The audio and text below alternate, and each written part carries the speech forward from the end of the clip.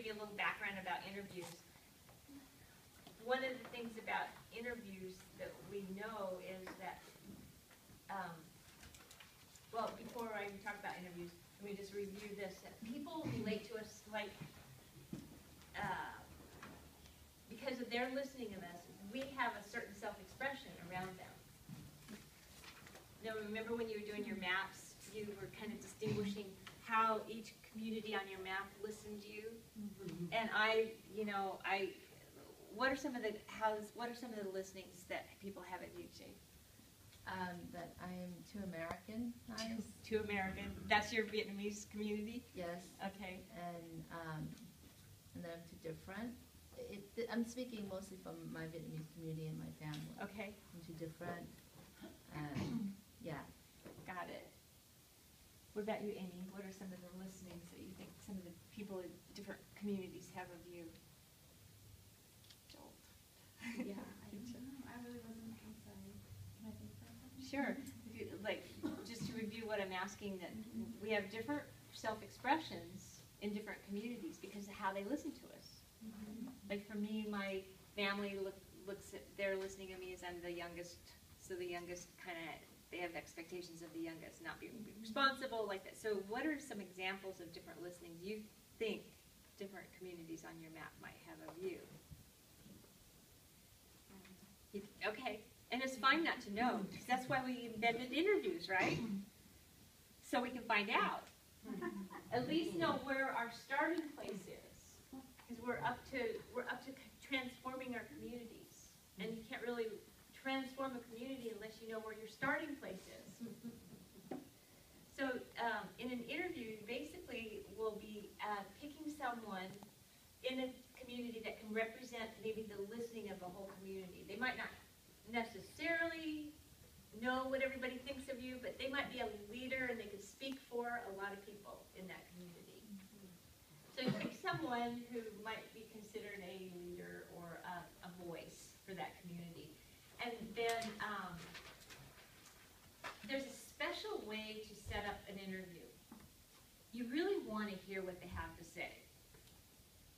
And you really want them to be able to say whatever there is for them in kind of safely. So there's one way to set them up is to tell them, look, I know what I'm asking you. You could feel really uncomfortable. You could actually, feel like you could hurt my feelings, and I promise you it won't. I want to hear all of it. What you have to say to me is really going to help me be able to be a leader, or to help me to be able to make an impact in this community, or whatever it is that you're up to in that community. So you want to kind of set it up. And this is so cool because people never get a chance to really just be straight with other people and have the permission to do that. Mostly we hold back and we kind of like, oh, I want to be nice and I don't want to, but for you to set it up that way and people to actually just be able to be straight and tell you what's there for them is a gift, an absolute gift. So, and then you've got to be a certain way in the interview because, you could be worried about what they're going to say and being, like not really with them and in your head. And if they say something, it might hurt your feelings. But really, this is an amazing exercise to recreate what people say. And I remember a Landmark Forum leader, Randy McNamara. You know Randy, right? The first time I heard about this distinction, he had a Kleenex box and he had a garbage can. I'm not going to do it because now it's not politically correct to waste Kleenexes.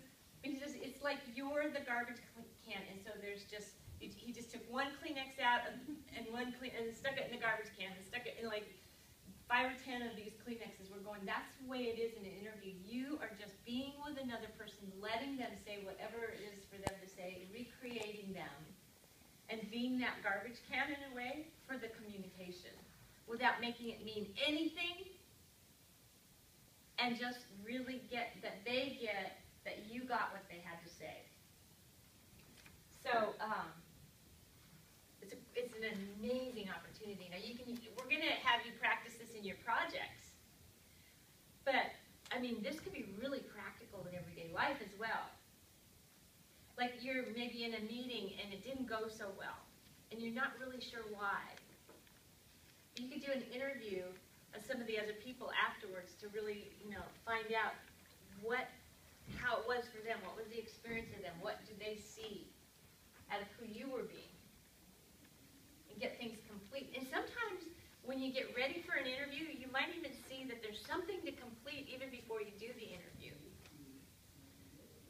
That there's something that you need to clean up from the past. You might not have ever seen it before until you get ready to interview someone. So that you can do that and then have the interview. And so we're going to do a practice interview up here. I'll interview one of you, and you can take notes on. I'm going to ask questions. They don't have to be the questions you ask in your interview. You can be make up any questions you want. These are just suggested ones that you could use. So I'm going to ask Bob. Come on out. I'll give you the seat.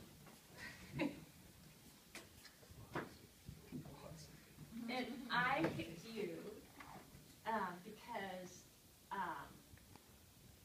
I think that you could really speak for the whole community. Okay. In a way, like as a leader here, and even though you weren't here last week, but Right. I know as who you are, is somebody who would be also really straight with me. Yes. And whatever you say, it's gonna be like gold for me. Okay. Because, I'm training and developing myself. And I'm committed to being the powerful leader that will cause transformation in this community. All right?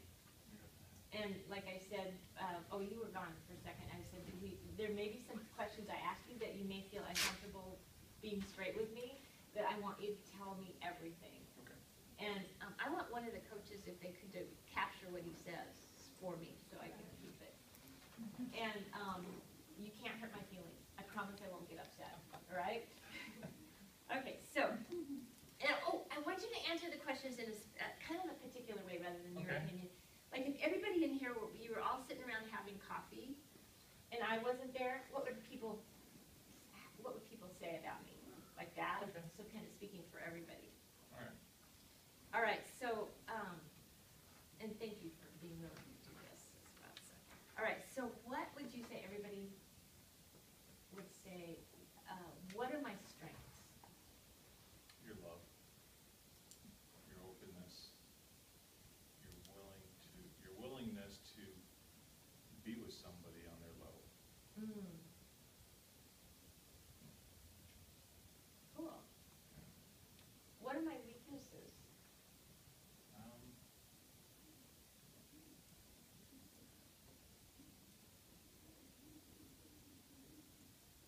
Perceived gullible.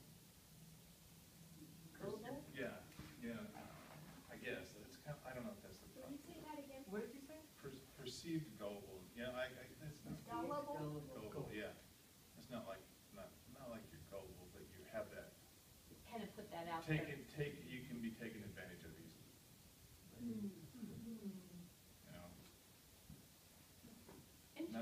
Not that you are, but you can have that. Put that Just out. because of your generosity and your love, and you can have that perception. Got it. Yeah. Okay, I can see that. Yeah. And, and as far as a leader goes, that doesn't work. All right. Okay, what else? Anything else? No, that's what I see. Okay, what does everybody know about me? That you are the leader of the Self-Expression Leadership Program. And that you love it. And anybody who talks about this program in this area speaks of you in that regard. Yes.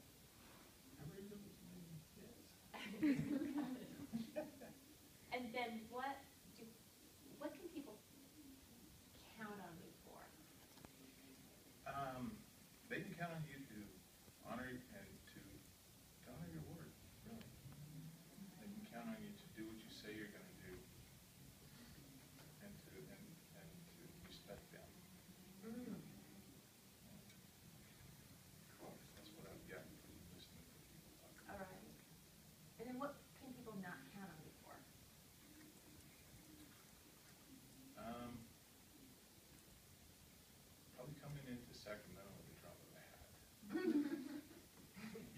Yeah.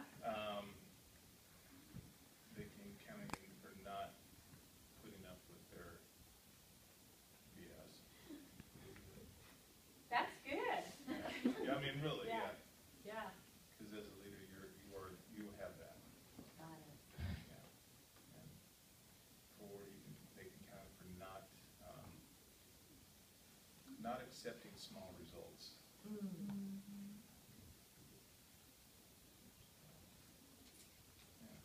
Hey, one last question. Sure. What can you say to me now that 10 years from now, I'll look back and it will have really made a difference? Damn, I coached him.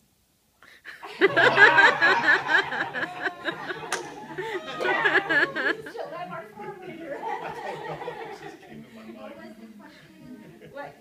What could you say to me now that when 10 years ahead of in the future, I'll look back and I'll know it really made a difference? Let me be real here in a sec. What can I say to you now? That I would have to say that